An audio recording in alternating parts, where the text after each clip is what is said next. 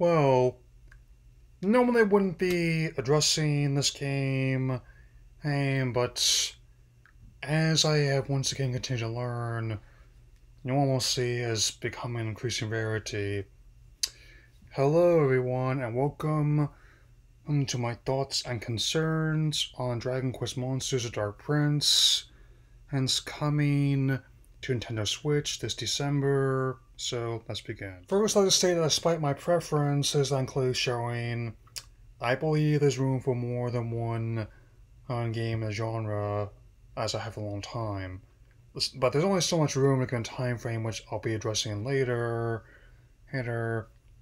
And I also know that in specific sphere, it's odd given how at best everyone else that's in the same sphere as like the biggest multimedia franchise ever is gunning for second, and at worst it's very niche.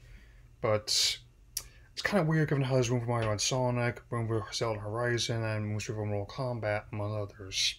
So, the Dark Prince in question is Sorrow, the villain of the fourth main Dragon Quest game and a fan favorite character among many, and all design decisions surrounding him and how he tames monsters, favoring fusion or breeding, do make sense, at least on paper.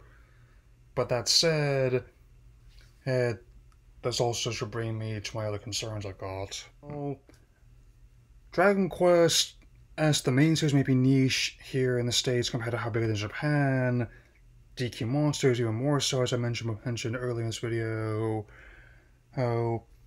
Even in Japan, it's been a while since I've been to install them because like a lot of the other ones on 3DS apparently didn't sell too well.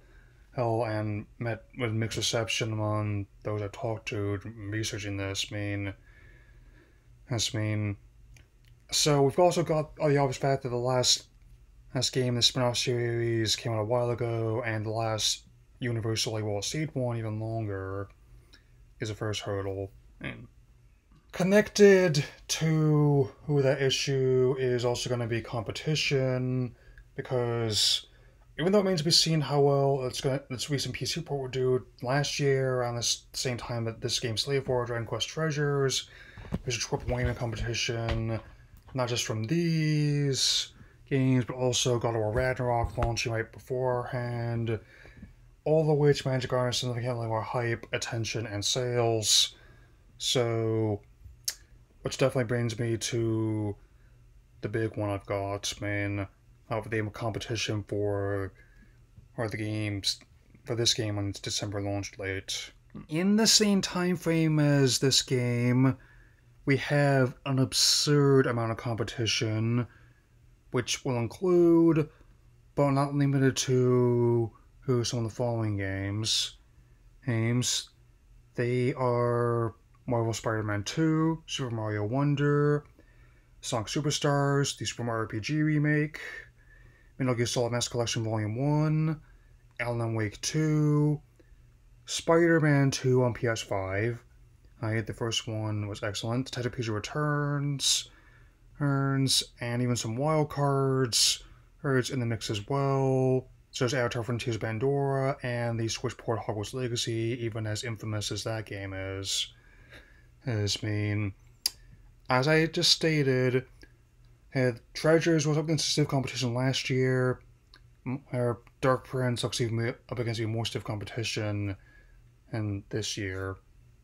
And there's also Square Enix itself, and how a lot of their decisions have not been that well received in the slightest. Even when they do release a game that's well received, they just can't seem to go at least 1 month without having some kind of headline that gives them bad attention, and which includes that being something they've done as a business quite shady, or another title that hasn't been as well received. And in some cases, both. Which also, I have to wonder, is also having an adverse effect on their better received titles. Apparently live service endeavors have lost them so much money that if they hadn't tried to chase that rabbit that would have made a profit on titles such as people actually wanted to play this, such as Final Fantasy VII R, and and all these factors and others that I have not mentioned but others have definitely present an interesting puzzle for the Dark Prince. How will it do?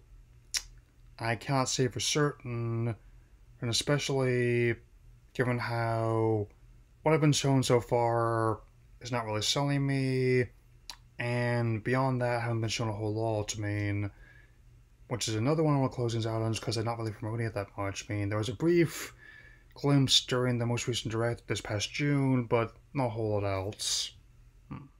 All I'm saying is while it's not impossible that this title is going to have an audience here, I mean, it's highly unlikely it'll get anything real niche. I'm being completely realistic here.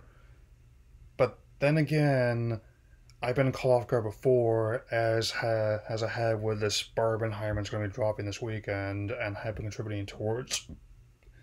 So, anyway, that'll be all for now. Now that I got my ticket, I'll see you tomorrow with my look at Christopher Nolan's Oppenheimer. That'll be all for now. Take care, everyone.